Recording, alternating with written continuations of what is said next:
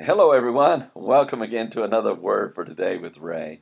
What a blessing it is every day to be able to go to the Word of God, to retrieve information from the Lord God Almighty to enhance our life and living in this world. That's the design of this podcast, is just to go through the Word of God, allow His Holy Spirit to teach us. And that's why we go to prayer every time we begin one of these lessons together.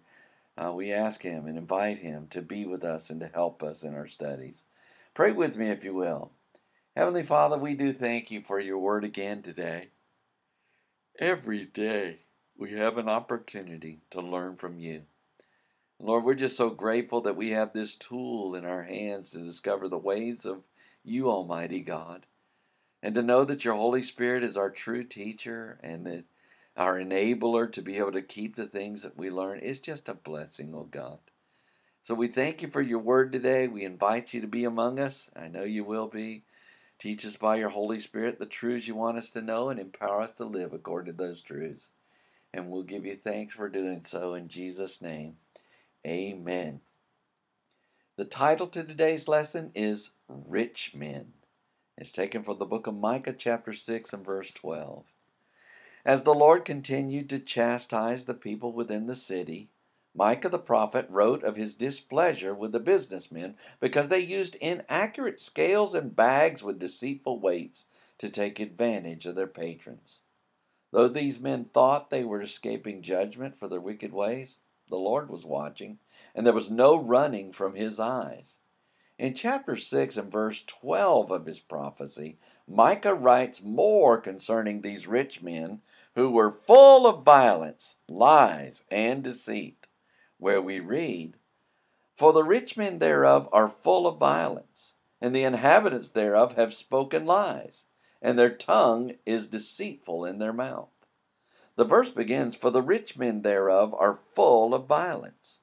Micah refers to the businessmen of the city as he declared, "For the rich men are the wealthy, haughty, and impious men thereof are full," which means filled, armed, accomplished, and satisfied of violence or wrong, cruelty, injustice, and oppression.